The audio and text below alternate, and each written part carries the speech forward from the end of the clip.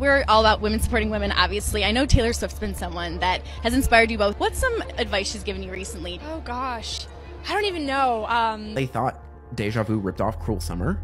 I never understood that. Can we talk about how those songs are just not similar? It doesn't need to be a competition. She was always posting about Taylor Swift and then stopped. Feels like something had to have happened. The song Vampire is about a situation that left her confused and hurt. And having a run-in with your idol that went negative could definitely lead to heartache. It's textbook millennial mean girl behavior.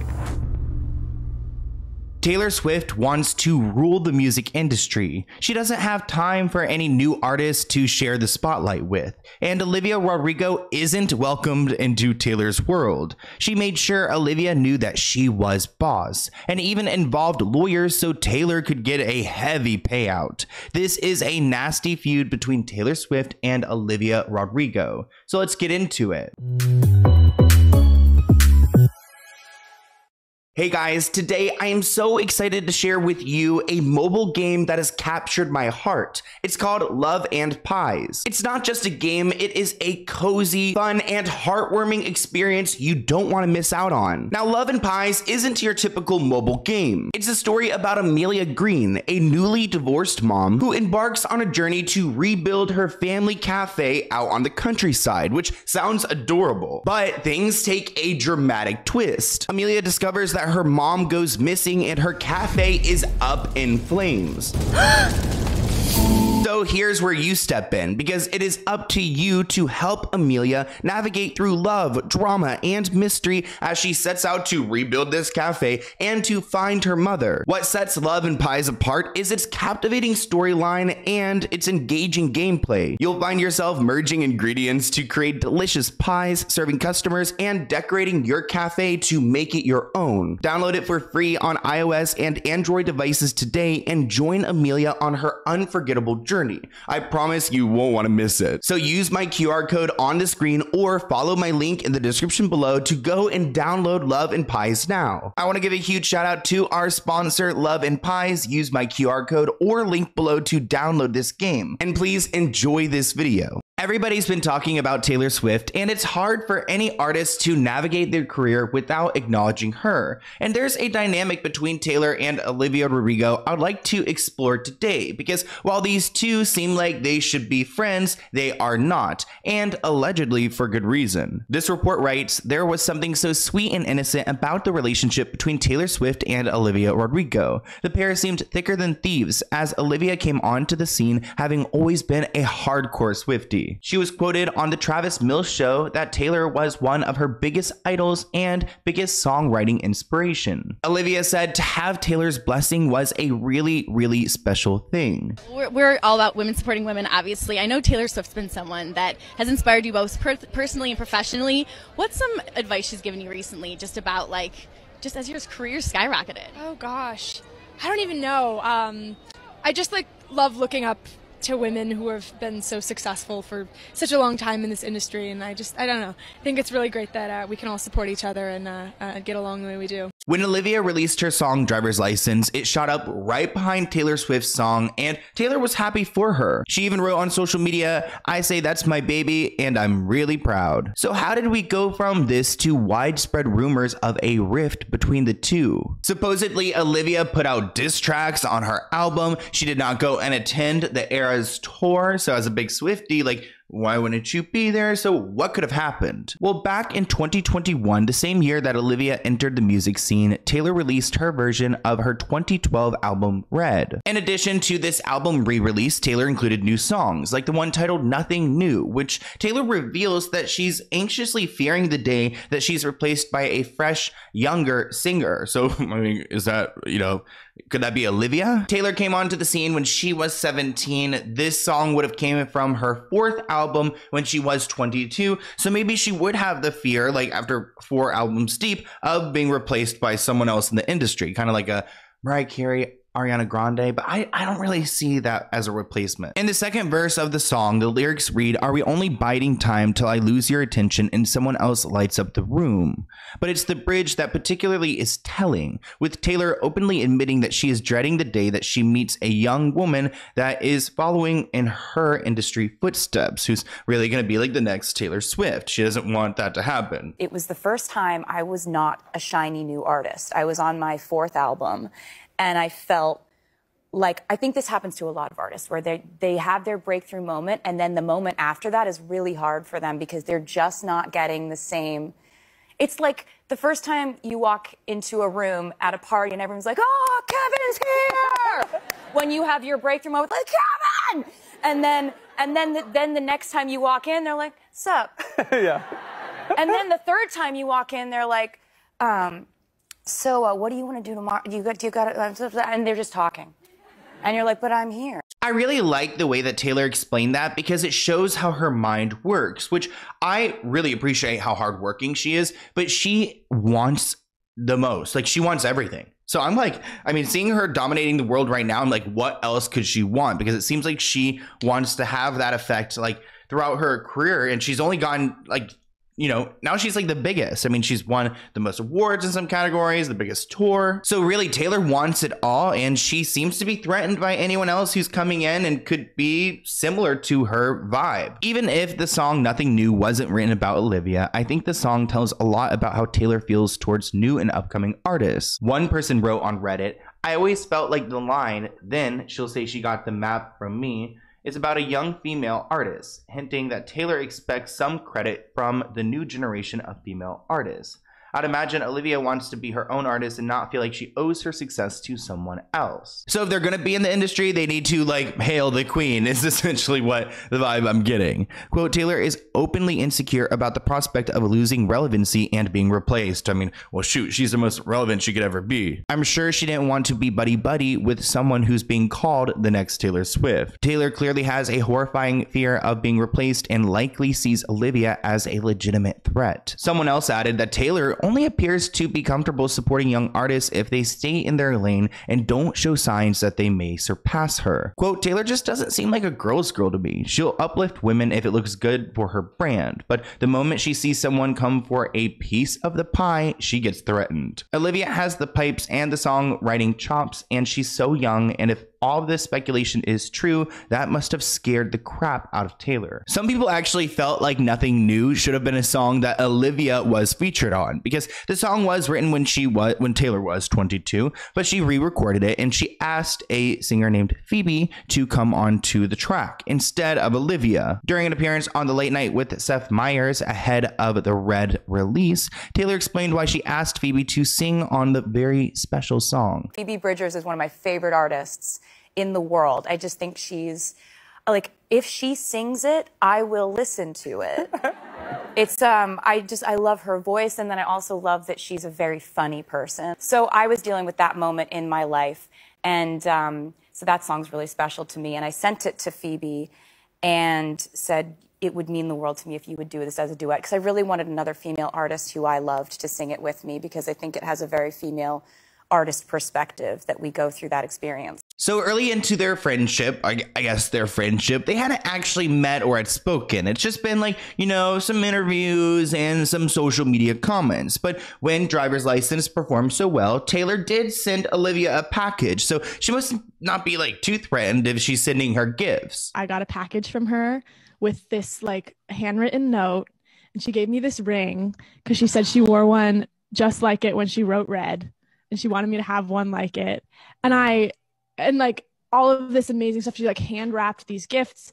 I truly like don't understand where she finds the time, first of all, but like also I feel so lucky that I just like was born at the right time to be able to look up to somebody like her. That ring must have meant a lot to Olivia because she actually wore it in the cover art for her album Sour. So a little bit of Taylor Swift in the piece of the work, which I don't know if Taylor would really like that or not, but I guess it's flattering. Now, everything seemed great, but when Olivia's debut album Sour was released, shortly afterwards, the relationship between Taylor and Olivia started to sour. And that's because there's some complexity in the music industry, and when it comes to credits and rights, and Olivia is inspired by Taylor, but how inspired is she allowed to be? This is where it gets messy, because not right away, but a week after the album was released, there was a report that Taylor and her producer, Jack Antonoff, was given a writing credit on the song One Step Forward, Three Steps Back. Taylor wanted to make some money off this song, and it's because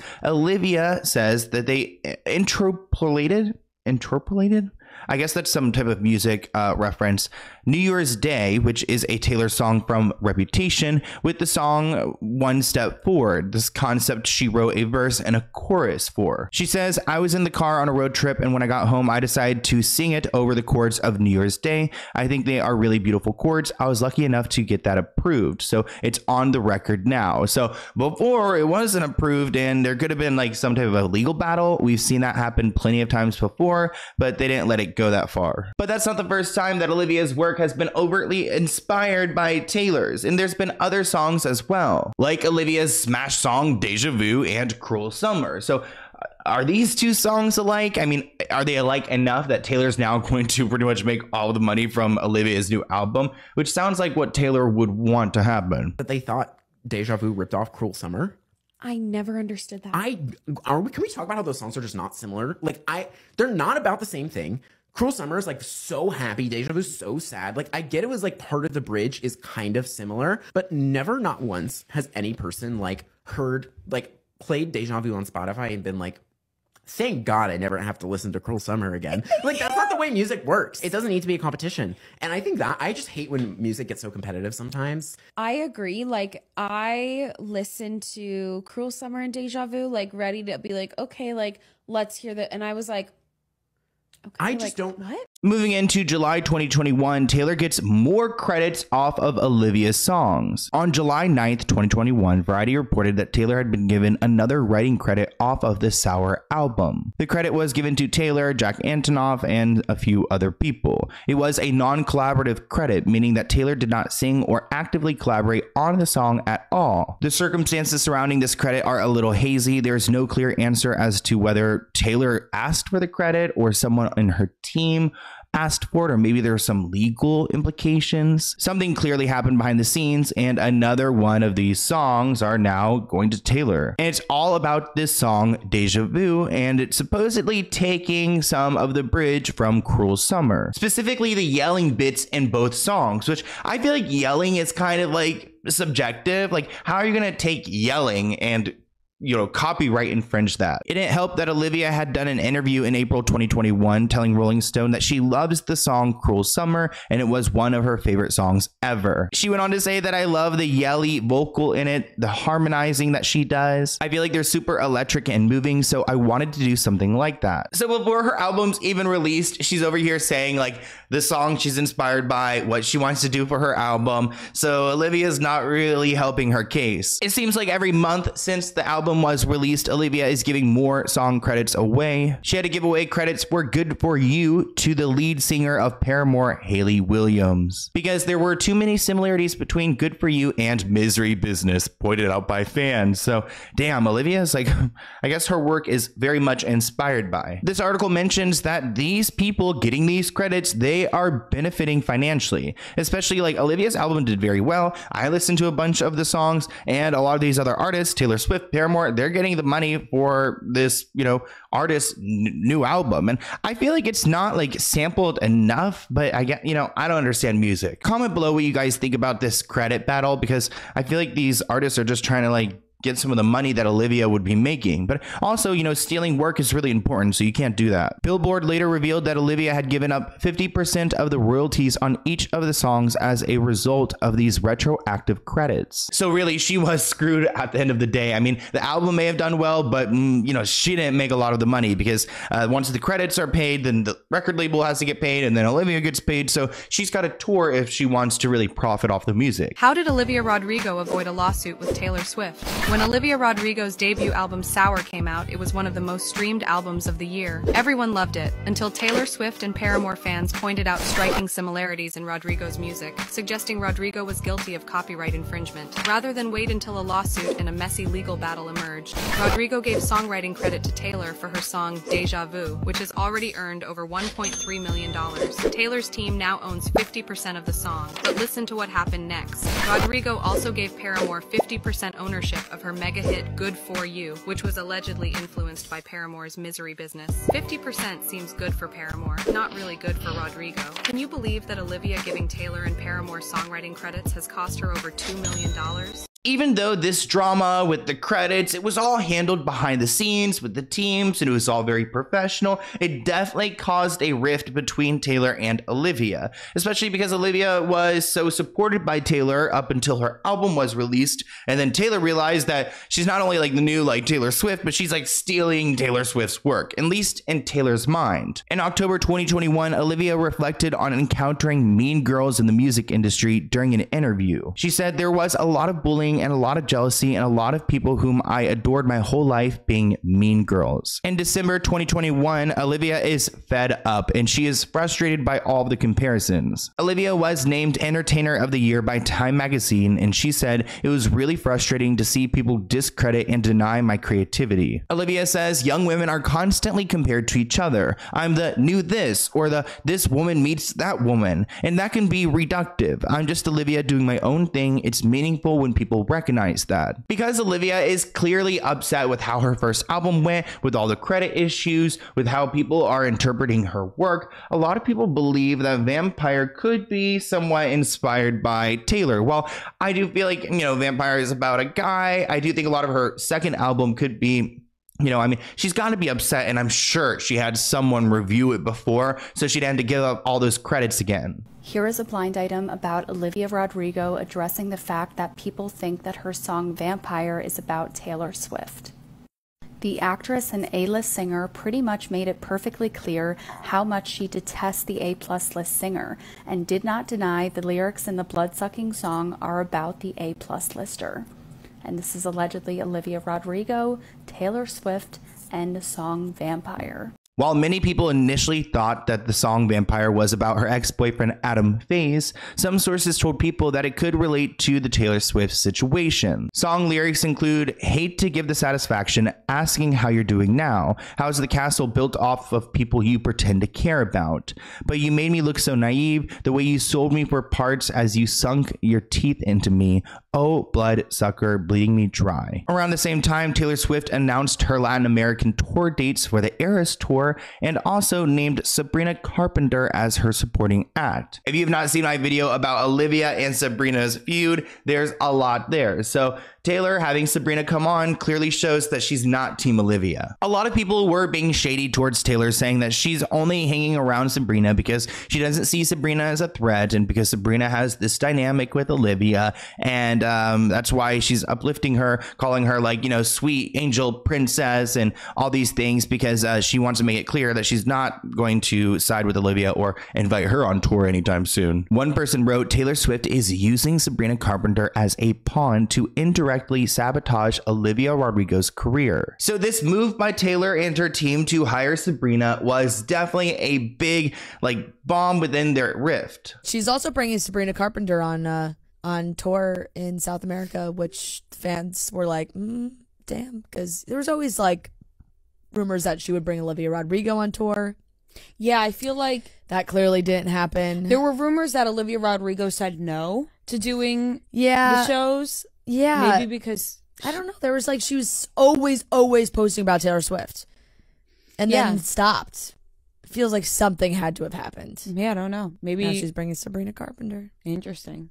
Good for Sabrina Carpenter, though. I know, that's an awesome opportunity. Meanwhile, Vampire marked Olivia's first song ever since everything unfolded, and the singer references feeling used and blindsided by somebody she once loved, which made it easy to connect the track to her former idol. Not to mention the entire concept of being bled dry by a vampire could be a metaphor for the money that Taylor earned off of securing a 50% credit on Olivia's biggest hits. A lot of people in my comment section seem to be convinced that Olivia dragged Taylor for filth in this song. I hate to give the satisfaction as asking how you're doing now. How's your castle built off people you pretend to care about? In her songs, Taylor Swift often compares her career to a castle. Who else does that? It's such a specific question Olivia asks. Is she saying that Taylor built her career off of pretending to care for people and for her fans? The way you sold me for parts while you sunk your teeth into me. The reason Olivia Rodrigo and Taylor Swift didn't publicly speak at the Grammys this year, despite sitting so close to each other, is because the awkward tension of Taylor asking or demanding songwriting credits on 2 of Olivia's songs on Sour. So did Taylor kind of sell out their friendship for parts of a song that she has factually made hundreds of thousands or millions of dollars from? You sold me for parts. There are lyrics in the song like "win for me and not her" because girls your age know better, which could be a reference to her being an easy target because she's young and an inexperienced artist compared to veterans in the industry